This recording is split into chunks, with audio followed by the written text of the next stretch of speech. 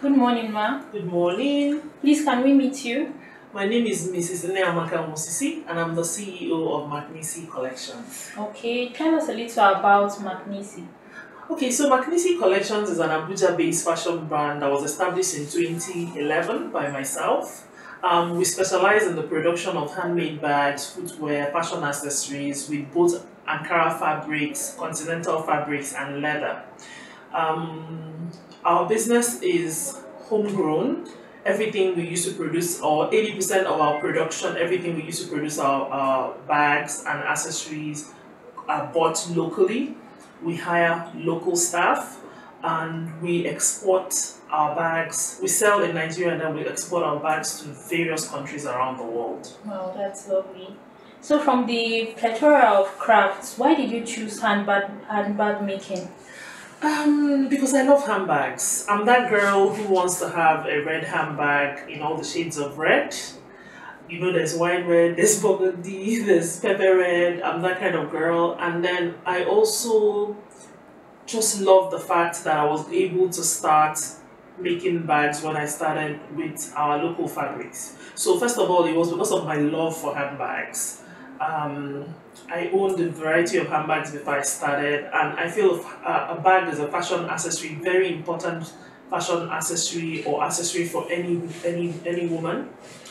You never see me out without a bag, be it my normal boss lady work bag, be it a little bag, be it even if I'm going just into the market to buy something, I always have a pouch that can just house my phone, my wallet, and maybe my cards, and then some money. So a bag is something that I loved, and obviously when I choose something I was going to do in fashion that would stand out, I chose bags because of the love I have for handbags. Wow, that's lovely.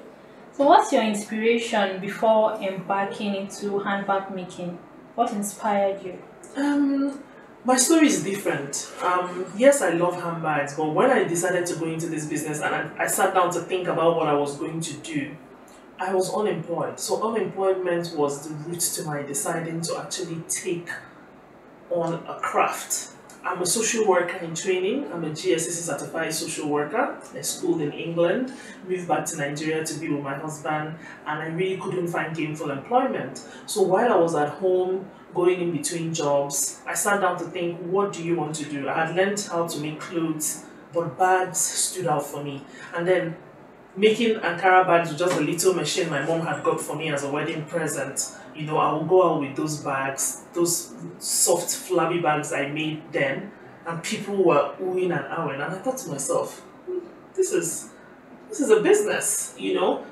I started out with the Ankara and went into damask. If you know damask, if you're a Nigerian woman, we use damask for our hair ties. It was so in vogue then, around 2010. And obviously the damask was amazing. It had an amazing array of designs on it. And you can imagine just holding it. Short, some women, when they went to weddings, just fold their damask and hold it in their hands in front of their clutches. And it's like a bag. So when I started, I was like, oh my God, those fabrics and just the response I got from people, from what I made to use for myself. I'm that kind of girl that when you give me the scarf to tie for the wedding, I don't tie them because I don't do the head wraps. I want to create something out of it. So I started creating bags, flabby bags and soft things that I could just put my phones and stuff as I was going out with those materials. And you had people asking for it. And I thought, well, this is a business. I'm unemployed. Why don't I try this? And that was how it started. So literally, being unemployed and then just the response I got from people drove me into this craft that I'm doing today, or I work on today. Yes. Okay, since unemployment is your driving force, so have you been able to like influence youth looking for a job with the unemployment rate currently in Nigeria? Well, before I started producing my own bags, you could count maybe how many people who actually made bags in Nigeria.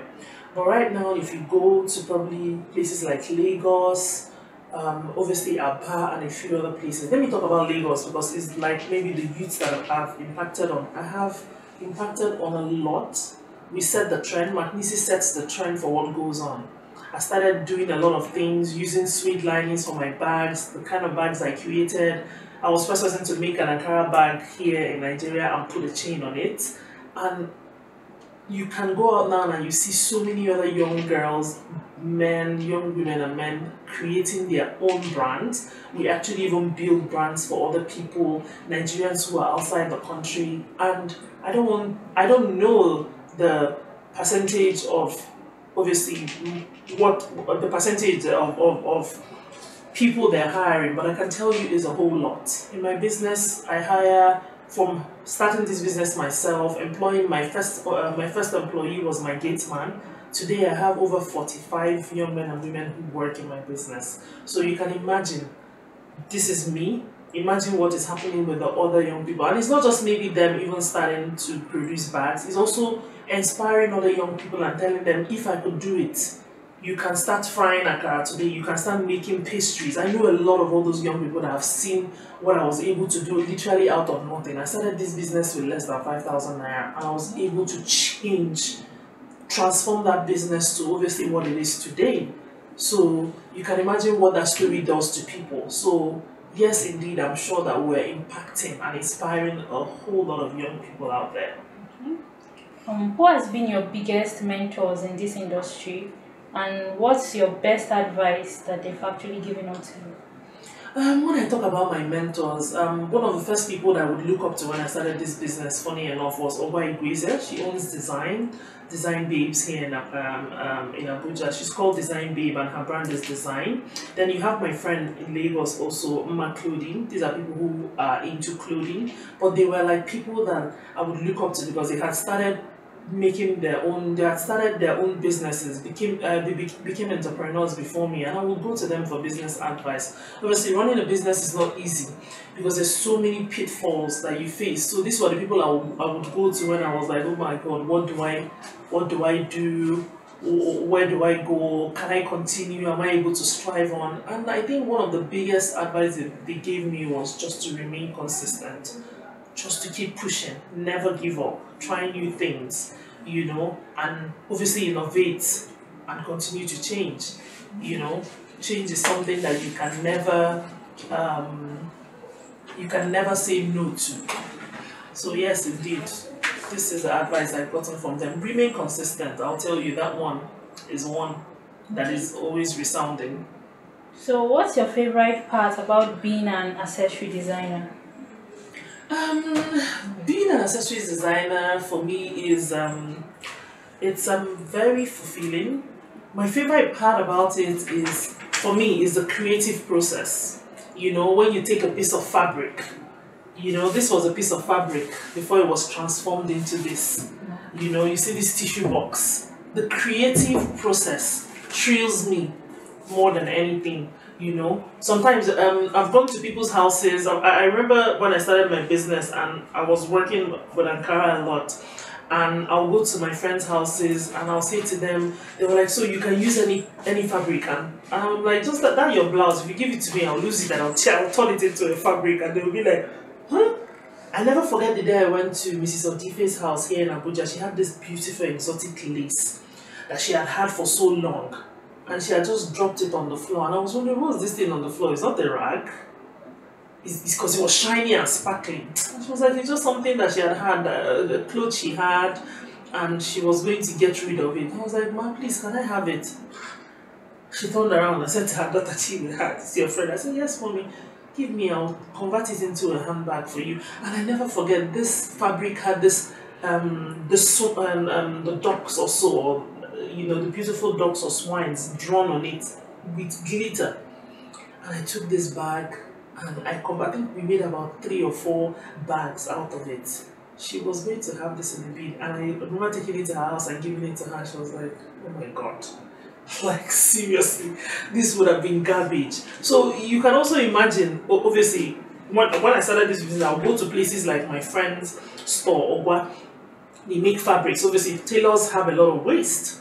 and I would recycle those waste. Some of those things that because you can't make a blouse maybe out of a quarter yard, but I can make a cloth bag out of a quarter yard. I'll take those things, and I would see myself recycling.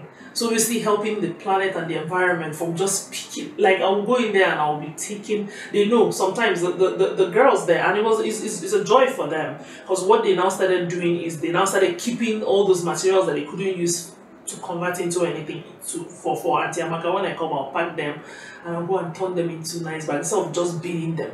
And for us, even in our business today, that's what we do. Even now that we're now doing leather, we have Dequa clothing here in Abuja. They turn all those our leather waste, fabric waste, metal accessories, and then they turn it and recycle it and turn it to clothing, foot mats, and different things for home. Really sold very expensively, even because it's not easy to recycle and turn those things into what when you see the pieces of what they do, you wouldn't believe it. So it's amazing what we can do, and really and truly that's my trail. So if you ask me what's the best part about bag making for me, it's the creative process and then the expression on people's faces when they even come in and say, when you see this in Africa, you just think, well, it's made in China, it's made in Europe or somewhere. But when you come in and they tell you this is made here in Abuja, you're like, most times when we started, you just hear it's a lie. But now most people obviously know that, yes, we're here. But yeah, we're able to do that, and I think it's fantastic. So what was your biggest fear when going out and starting on your own line? My biggest fear, I would say, was, will people buy? Would people look at what I had? How was I going to control running my own business? I didn't have any business degree. Did I want to learn, really learn? Because if you want to keep running your business and holding your own in this field, you should learn. You should be vast in business. Obviously, you hear when you want to start a business, you should have a business plan. Businesses like mine weren't born out of a business plan. I'm just like maybe a mom and pop shop that just popped up. Because I started this in the front door of my house on the floor. I didn't even have a workshop. When I finished, I packed up under the bed in my guest room was my first storage. And it was just, what will people say? I was lucky I had a husband who supported me right out. I had a mom. I grew up with a lot of creativity around me. So I had cousins who would make their clothes. My mom is very creative, makes her beads and all. So I had that family support, which obviously I needed to push me along. And then I will tell you is also the thrill of producing in Nigeria or doing something different that people are not said to be doing that helped me and propelled me on. For every time I wanted to quit, maybe you get a call from somebody in Paris saying, oh my God, I'm in Amaka, I'm in Champs-Élysées with your Ankara bag and people are stopping me. Whatever you're doing, please don't stop. I will not tell you how many times I got that call. A friend in Selfridges in London going in to buy a £2,000 bag, and people are going to her 15,000 naira Ankara bag and asking her, oh my God, what is this? So really, if I tell you I wasn't scared, I was. But things like this and just blessings like this, or just getting those phone calls and people encouraging me, and then obviously putting out a product and people who didn't even need it, good family, friends, trusting to buy one, propelled me. But indeed, there's nothing you start in this world that you're not afraid of. I'm never 100% on anything I create. My staff can tell you that, even 11 years on. Last time my HR said to me, I don't know if it's humility or what. It looks like you don't know what you do. And I'm like, no, I am never 100 till the customers come in and start buying and start telling you they love it. And maybe it works for me because I'm always surprised. I'm always surprised I put this out and indeed, yes, people love it, but I am never 100. I am always like waiting for the validation of my customers to say, okay, this is it. And obviously, yes, in case I put out anything and they don't want it, then we've gotten it wrong. But yes, I am afraid and I still have that fear today, especially in the economy we live in and things we face running a business. Inflation, high cost of materials, just high, even the living costs that people are facing currently affecting your sales and all that. So there's never a time where you're 100 or you're 100% comfortable. But yeah, with God, I guess we keep pushing. Okay. So, talking about inspiration, what inspires you to design a new collection? Because we know bags are in varieties. So, what's your inspiration to design something new? The need and the want. Obviously, you produce a bag today, and people buy it. They can only buy so much. They want something new. Just like me and you. For every day you go out, you have this jacket, you've worn it, you won't go making the same jacket, you want it in another shape. So we know that our customers want something new. So our inspiration comes from so much. A lot of bags we design here today come from our customers asking. There's nothing we design in Mak Nisy that doesn't have a functionality. Before I design any bag, or even if I just see a bag, I love it, when I finish, the first question I ask myself is, who is going to use this? What are they going to want to put inside? There's no way we're designing a bag currently that can't fit a phone inside. Because indeed, obviously, you will tell yourself, oh, I'm designing this bag for Aisha. She's going out. She's going to have her phone. She's going to want to put her wallet, even if it's a small wallet. So if it's a small bag, it must have a space for a small wallet. She's going to maybe want to have a pen, a tissue paper pack, her lipstick. You know, what can this bag fit? How functional can this bag be? Because if you design a bag that's not so functional, you know the clutches. The rate you sell mini bags or maybe clutch bags that don't have even chains holding them. If you're making a bag that people always have to hold like this, how long do they want? Do they want to carry that bag every time? No, they just want to carry those kind of bags to go to church and come back, or go to a party. It's not something they want to use every day. And then obviously most people, because money is not flowing like the river, want to buy something that they can use every day. Even me as a bag designer, I still have the ones I love that I carry, and then in a week I'm still using that bag. It has to fit my daily essentials. So we always ask ourselves that question. We don't just design anything. You're solving a need. Remember, you're in a business, and for everything you do, there's a need. You have people walking into the store and they're saying, oh, I want the work bag that can fit my laptop. Or you have a mother, I want the bag that I can put some things for my child. I don't want to be carrying two bags and tugging a child along with me. You know, so there's always a reason for a design. Yes, we design for different occasions. We design bags that people can go to the parties with. Obviously, like this silver bag is not your bag that you're tugging around every day. Something you want to go to a party with, hang out in the night with your friends, go for a wedding or a church. You're matching a very spectacular outfit. But when you're going to work, you want a black bag. And then when you're going to work, what do you want to have inside your bag? So yes, our designs come from the needs of a woman. We look at a woman and then we decide, okay, this woman is a boss lady, she's working in central bank for example, she goes to work, she has files, she has things she wants to put inside. Or you're designing a bag for a young girl who is running her own business, who wants her phones and a few other items inside the bag. So we have our designs we have our bags made in different sizes, different ranges, and then for different people. And yes, I'll tell you, a lot of the designs we make here are bettered from another design. You made this bag. I can't tell you how many of my designs that we designed a small one first, and the customer goes, "Oh, Amaka, please, this bag, I like it though, but it's small. Can we make it a little bit bigger so that I can have a little more stuff in?" And then wait for it. Another customer walks in, or a few more women come in and tell us, "But if it's bigger, you know us now, you know what we need, make it a little." So we have bags that you will see, maybe our Idara bag, you see has 3 or 4 sizes. Some of them have the top handle, some of them have the chains for the people who say they don't want to have the bags. They don't want to hold it as a chain, they want to hold it at the top handle. Yeah, you find the young ones who don't just want to hold it as a shoulder bag, carry it as a shoulder bag with a chain, they want to cross it over. Or then you got into the younger ones who really just want to have it off their body and have their hands free to do any other thing as they're working. So our designs, yes indeed, come from different inspiration from obviously what we want to put out there, and obviously also what our customers want and what they need and how functional it's going to be for them. So where do you hope to see your brand in the future?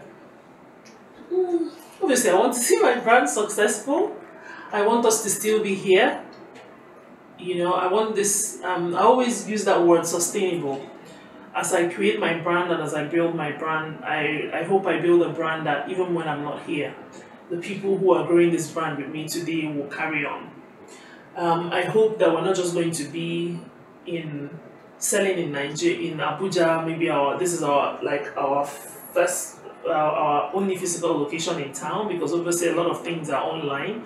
But we're able to also see if we can build other physical location, more distributors across Nigeria, and then go to other countries. We have a retailer, we have a distributor currently now in Ghana, so there's Mak Nisy Ghana, and we're looking to have other Mak Nisys come up, Mak Nisy Angola, Rwanda, London.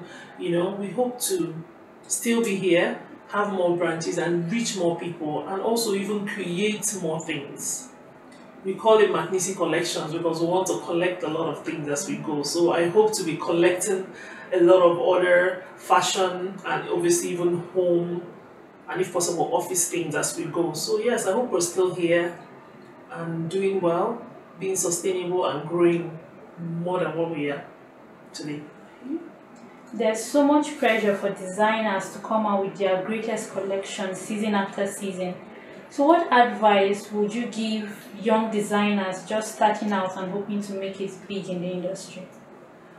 I will tell them, obviously, yes, the pressure is there, but you first of all want to remain consistent. I'll tell them not to be afraid to change. I'll tell them to not to be afraid to stand out, because if you want to start a new business, no matter what it is, even if you want to go into this bad business, you want to do it slightly better or different from what I'm doing. Because if you're trying to target my customers, the only reason they leave me is because you're doing what I'm doing or doing it way better than me or giving them other designs and shapes. So I would say stay consistent. For us, we're making accessories, so it's not something that you would say you have to, like maybe even in the world today where you have different seasons, like obviously if it was abroad, you have the fall, you have the summer collection and all those collections. You can work with one collection for maybe even 2 quarters of the year. So decide what you want to do for your brand, right? Don't be afraid to change, don't be afraid to innovate, call your shots, put out your products, and as the demand comes, because of the climate, especially we find ourselves in being in Africa with inflation and everything going on, decide what you want to do. You want to give your customers different collections every year, plan for it, execute. Don't fall in with the pressure, because the pressure most times make people make mistakes. For us, the best time for us to release a new collection in Mak Nisy is towards the end of the season. And we've found out that whatever we release, so most times we don't release more than 2 or 3 new bags in a year till the end of the season, Christmas, which is when people have their most functions. This is when people are getting their bonuses. This is when they are deciding to buy for even the next year. I have customers who just shop maybe towards November when they know the sales is there as well. People love bagging. That is when they bring out their collection and they buy what they're going to use for the next year. So decide to do you. Always remain consistent and focused on what you do. Yeah. Thank you very much for giving us the opportunity. Thank you.